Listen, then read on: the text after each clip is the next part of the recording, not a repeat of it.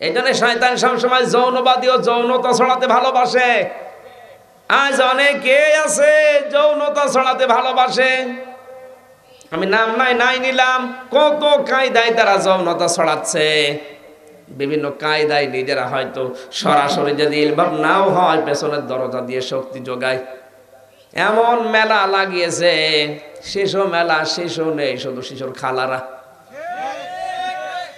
বই মেলায় বই নেই, এমন এমন বই পাওয়া যাচ্ছে যেগুলো পরে চরিত্র আরো ধ্বংস হয়। কথা বলে ঠিক কিনা? যে কিছুদিন আগে একটা লোকটা মারা গেছে, হুমায়ুন আহমেদ। ঈমান থাকলে আল্লাহ মাফ করুক, ঈমান যদি না থাকে আল্লাহ যেন যা করার তাই করুক। লোকটা একটা উপন্যাস লিখেছিল, পবিত্র ভালোবাসা। আপনি কি ঘুমাচ্ছেন? পবিত্র ভালোবাসাটা এখন সিনেমা হয়েছে। এখন সিনেমা চলছে না? এটা প্রায় ৪৫০০ ভাষায় রূপান্তরিত হচ্ছে এই সিনেমাটা। এর মেন ভূমিকায় আছে বাংলাদেশের এখন টপ নায়িকা মাহিয়া মাহি। নায়কের চরিত্রে আছে রূপম, ভারতের হিন্দু নায়ক, আর অন্যান্য যারা আছে। এর মূল থিওরিটাকে আমি উপন্যাস যখন পড়েছিলাম, এখন হয়তো সিনেমা হয়েছে এটা, এর মূল থিওরি এইটা। মাহিয়া মাহি একটা মুসলমানের মেয়ে, বোরকা পরে পর্দা করে কলেজে যায়। রূপম হিন্দু, এই ছেলের সাথে মন দেওয়া নেওয়া, শেষ পর্যন্ত ভাবের আদান প্রদান, দুইজন মিলে পালিয়ে যেয়ে বিয়ে করেছে। মুসলমান হিন্দু যদি ঈমান না আনে বিয়ে হবে? বলেন না কেন? এই যে বিয়ে তো জায়েজ হচ্ছে না।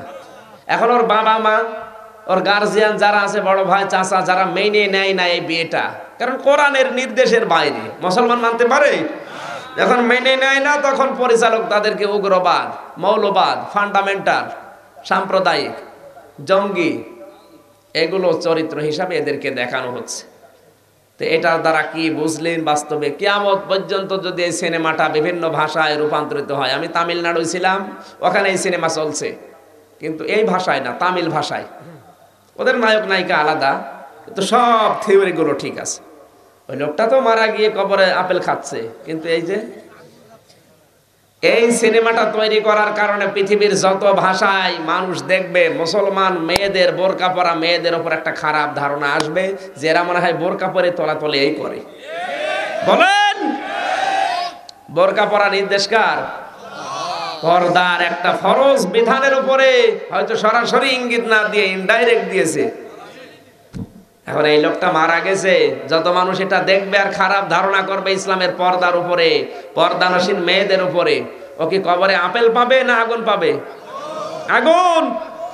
কবরে যে আগুন পায় তার বাস্তব প্রমাণ দেখে এসেছে আমি নিজে। আবু জাহেলের কবর, ওর কবরে গিয়েছিলাম বদরের ময়দানে। ড্রাইভার আমারে বলছে, হুজুর এটা এই যে শয়তানের কবর। শয়তান মানে আবু জাহেলের কবর।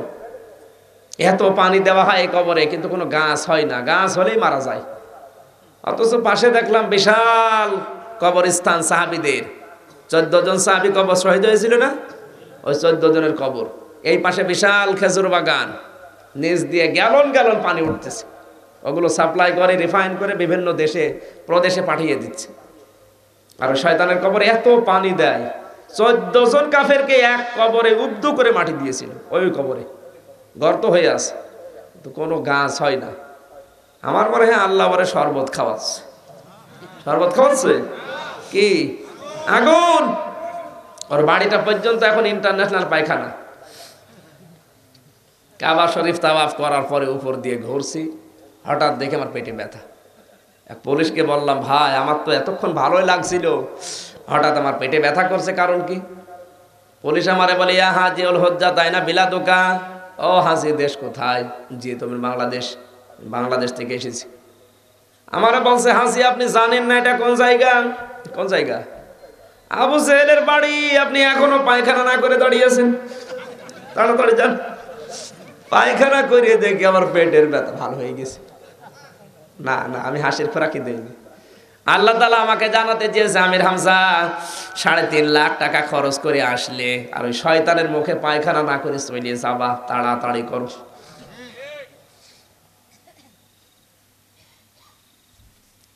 পৃথিবীতে যারা কোরআনের বিপক্ষে আজ ডাইরেক্ট হোক ইনডাইরেক্ট হোক, 96% মুসলমানের দেশে টক শোয় বসে বসে যারা নবীর বিরুদ্ধে কথা বলে, ওর বাবারও ক্ষমতা নেই কথা বলা, পেছন দরজা দিয়ে অনেকে হাওয়া দিচ্ছে। তোর বাবার ক্ষমতা আছে নবীর বিরুদ্ধে কথা বলে টিকে থাকা? তাব্বাত ইয়াদা আবি লাহাব ওয়া তাব, এখানে তাব্বাত ইয়াদুন না, তাব্বাত ইয়াদা দিবসন।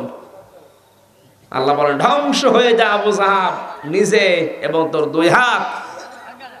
এবং সে ধ্বংস হয়েছিল, আতাব্বা, এবং সে ধ্বংস হয়েছিল।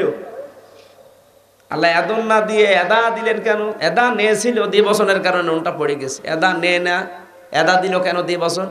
কারণ আবু লাহাব পাথর নিক্ষেপ করেছিল নবীর আদর্শের কথা শোনার পরে। কয় হাত দিয়ে? আরো জোরে বলেন। আবু লাহাব পাথর নিক্ষেপ করেছিল মিলাদ যখন পড়েছে, আল্লাহর নবীর মিলাদ বা জন্মের কথা শোনার পরে 2 আঙ্গুল দিয়ে ইশারা দিয়ে বান দিয়ে আজাদ করেছিল। কিন্তু যখন পাথর নিক্ষেপ করেছিল তখন কিন্তু 2 হাত না, তখন কয় হাত? 1 হাত দিয়ে। কিন্তু আল্লাহ এদা শব্দ দিয়ে ওর 2 হাত ধ্বংস করে দিলেন কেন? এই হাত একটু নড়াচড়া করেছিল। আপনি একটা পাথর নিয়ে এভাবে নিক্ষেপ করেন, এই হাতের কাজ না, এই হাত নড়বে না। আল্লাহ বলেন যেহেতু এই হাত দিয়ে নিক্ষেপ করেছিল আর এই হাত নড়েছিল, এই জন্য ওইটাও রাখলাম না। ইয়াদা আবি লাহাব ওয়া তাব, ও তো ধ্বংস হয়েছে ওর 2 হাত, এবং ওকে আমি ধ্বংস করেছি, এবং ও হয়েছে ওয়াতাব্বা, বাস্তবে আমি দেখিয়েছি সেটা। আজ হয়তো ডাইরেক্ট আবু জাহালের ডান হাতের মতো শক্তি দিয়ে অনেকে ইসলামের বিরুদ্ধে ডাইরেক্ট চেষ্টা করে যাচ্ছে, আর বাম হাতের মতো অনেকে নড়াচড়া দিচ্ছে পেছনের দরজা দিয়ে। কারণ 96% মুসলমান তো দেশে ডাইরেক্ট করলে ওর খবর আছে, এই জন্য বাম হাতের মতো নড়াচড়া করছে পেছনের দরজা দিয়ে। আল্লাহ যদি ধরে তোমারে, এই হাতও ছাড়বে না। কথা বলে ঠিক কিনা? এমনি কিছু বলে না। ইন্না বাতশা রাব্বিকা লাশাদীদ, আমি কাউকে কিছু বলি না, কিন্তু যদি ধরি ওরে আর ছাড়ি না। আজ মুসলমানদের উপরে, বিশেষ করে বিশ্বে 170 কোটি মুসলমান থাকার পরেও যে অত্যাচার হচ্ছে, আমাদের চাইতে বিশ্বে অনেক লোক সংখ্যা কম এরকম জাতি আছে না? নেই? বিশ্বের সবচাইতে বেশি মানুষ হচ্ছে খ্রিস্টান ধর্মের। কোন ধর্মের? এরপরেই হচ্ছে আমাদের স্থান। তামাম দুনিয়ায় সবচাইতে বেশি মানুষ বাস করে কোন ধর্মের? তারপরে অন্যান্য ধর্মের আছে। ইহুদি খ্রিস্টানরা তো, ইহুদি বৌদ্ধ মাজুসি ওরা তো অনেক পরে, কিন্তু ওরা পৃথিবীর কোনো জায়গায় মায়ের খায় না। মায়ের মতো জায়গায় মুসলমান শুধু মায়ের খেলে তো হয়তো জবাই করে রান্না করে খেয়ে ফেলছে। কি আশ্চর্য গো! অথচ 170 কোটি মুসলমান প্রসাব করে দিলে মায়ানমার ভেসে যাওয়ার কথা। কথা বলেন, এটা হওয়ার কারণ কি? এই যে না, একতা শুধু না, এই যে ডান হাত দিয়ে অনেকে চেষ্টা চালাচ্ছে, যারা বাম হাতের সহযোগিতা অনেকে করছে। এই যে সৌদি আরব, যেখান থেকে ইসলাম আমরা পেয়েছি, অথচ এই দেশের দায়িত্বে যে লোকটা এখন আছে সালমান, বিশ্বের সর্বশ্রেষ্ঠ মুনাফিক এই লোকটা এখন। এর কারণে আজ মুসলমানদের এই অবস্থা। এর কিছু করা লাগতো না, একটু যদি হুঙ্কার ছাড়তো এর দোকানের মতো পৃথিবী পাল্টিয়ে যেত। তো বিশ্বের কয়েকটা দেশ ঘুরে আসলাম, আমি যা দেখেছি, ভারতের মুসলমানরাও, কারণ 36% মুসলমান, ওরা যতটুকু ইমান নিয়ে ফুসকে ওঠে, বিশ্বের অন্যান্য ধর্মে অন্যান্য দেশে যারা আছে ওরা তো একটু কিচ্ছু হইতো না মুসলমানদের। 53টা রাষ্ট্র মুসলমান এখন পৃথিবীতে। কয়টা? 53টা। আর সব সম্পদ আল্লাহ 53টা রাষ্ট্রের ভেতরে রেখেছিস। বিধর্মীদের রাষ্ট্রে কোন সম্পদ আল্লাহ দেয়নি। আমাদের দেশটা আল্লাহ এমনি সাজিয়ে দিয়েছে। আর এরকম সাজানোর শহর তৈরি করতে হয় আমেরিকার মতো জায়গায়, ব্রিটেনের মতো জায়গায়, ইংল্যান্ডের মতো জায়গায়। ওরা তো এরকম সাজানো শহর পায়নি, এরকম সাজানো শহর ওরা বানিয়েছে। আর আল্লাহ এমনি আমাদের বানিয়ে দিয়েছে। সুবহানাল্লাহ বলতে পারেন না? নবীজি যে রাস্তা দিয়ে হেঁটে যেতেও ওই পায়ের নিচে সোনা দেখা যেত।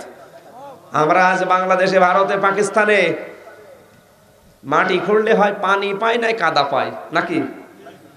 আর নবীজি যেখানে পা দিয়েছিলেন ওই সমস্ত জায়গাগুলো এখন ওরা খুঁড়লে পানি না কাদা না, হয় তেল পাবে না সোনা পাবে। সুবহানাল্লাহ বলতে পারেন না?